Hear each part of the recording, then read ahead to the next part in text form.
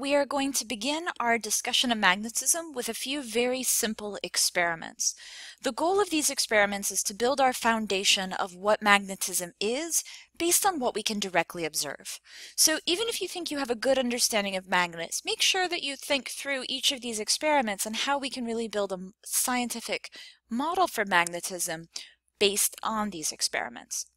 So the first experiment is to simply have a little amount of water, right? So we have some water here, and we put a bar magnet here shown on a cork so that it's actually kind of free to move, it's free to float.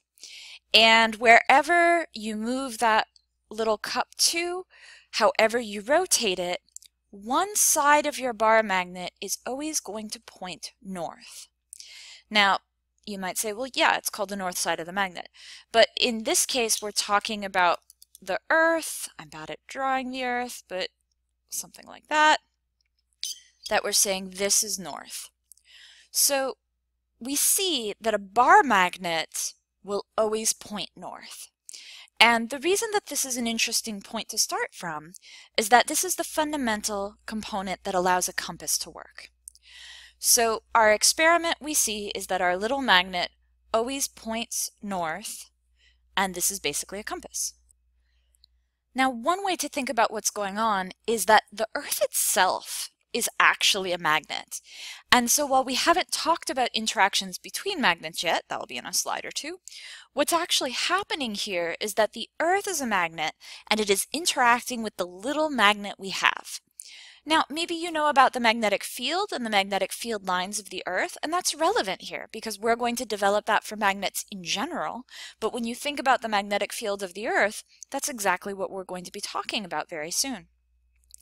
Now, one thing to note about the Earth is that we have geographic North Pole, which is what we rotate around, and the magnetic pole is actually at the south of the Earth. Oh dear. So that's going to be a little bit tricky to think through. I'm not going to give you a test question where I ask you to label what direction is north. But the way you can think about this, and again, we're going to talk about this very soon, is that north attracts to south. And so when we say we have the north pole of our little magnet, that's actually attracting to the quote-unquote south pole in the Earth. So we're defining it based on what we have in our hand, not based on what we have in the Earth. And obviously there isn't a giant bar magnet in the center of the Earth. This is a model.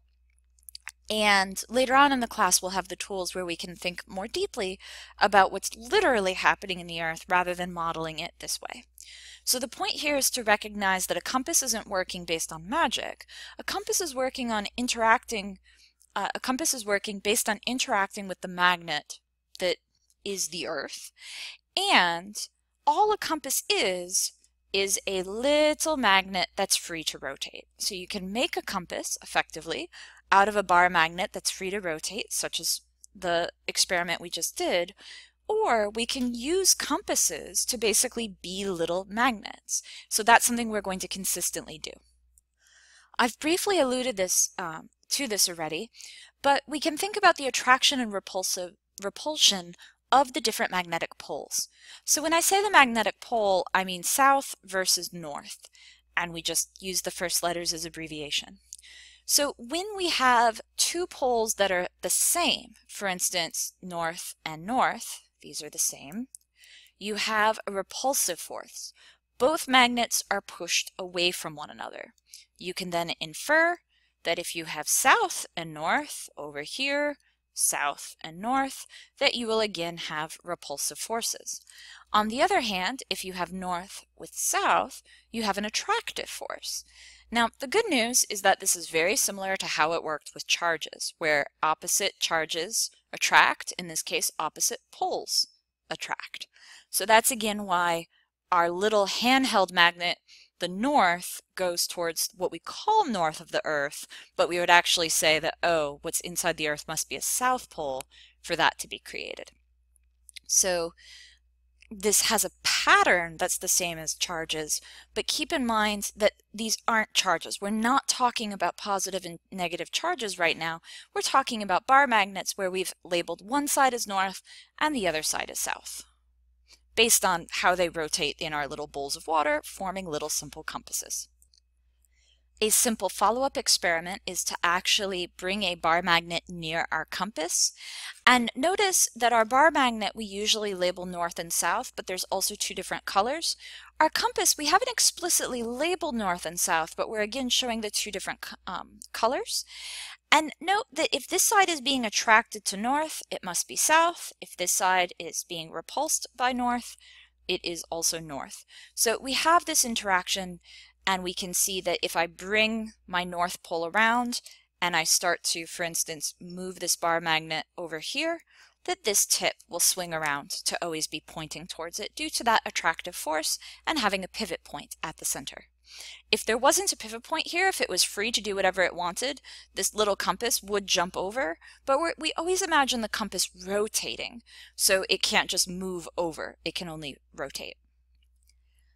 One interesting experiment is to take a magnet and cut it in half, and we frequently color it this way to say that, well, this half is north and this half is south, but really we are only using literally the ends when we're doing our experiments. But we could pretend that half of it's north, half of it's south, but when we cut it in half, we get two new magnets that each have a north and each have a south. What does not happen is a south and a north. That is not what happens. We have north-south on each one. Now, we don't usually do the experiment where we literally take a saw and cut it in half like this, but many permanent magnets are very fragile. And so certainly there's been many times that myself or someone else has dropped a bar magnet and it's broken, and you actually see this exact thing, that both parts of your broken magnet have an end that is north and an end that is south. And again, you can determine the north and south based on seeing how this magnet interacts with other magnets, how it interacts with compasses, or how it would align itself with the Earth's magnetic field. Now, I am assuming that at some point in your life you have played with magnets and learned about magnets in science class. Now, when you learned about magnets in, say, 2nd grade or 4th grade or whatever it was, probably all you did was pick some stuff up with it. You didn't probably do complicated calculus calculations, like we're going to be doing pretty soon. So the thing to note about picking stuff up is that both the north side and the south side will attract certain materials, such as paper clips. Now, most materials do not respond to magnets. So things that have an iron basis will respond to magnets, and so certain steel things will. That's why magnets stick to your fridge. But copper is not magnetic. Most metals are not magnetic, and all and/or almost all non-metallic objects, I'm struggling to think of anything off the top of my head, are non-magnetic. So very few things interact with magnets. Iron or steel is kind of the only one. Now, again, what's important to note is that both north and south attract it.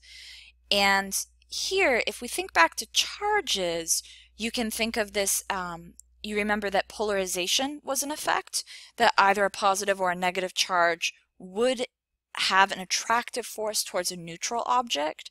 And so it's kind of similar here, except that that polarization effect was true for everything. And now it's only true for certain materials. So that's important to keep in mind. Lastly, and perhaps one of the most important things to keep in mind, because many students frequently mess this up, is that there's actually no interaction between stationary charges and magnets. So this picture in the book without words is not that much help. So you see, okay, there's some sort of lollipop at a magnet. Well, this lollipop is supposed to represent one of our charged spheres. For instance, a plastic or a rubber ball that we've rubbed with wool or felt or something like that. So there's a bunch of excess charge here, right? So think back to the first week of the class. These charges are just sitting there. We know that there's electric fields, right? If these are positive charges, then we have electric fields that are all pointing away like this, right? So this is old stuff.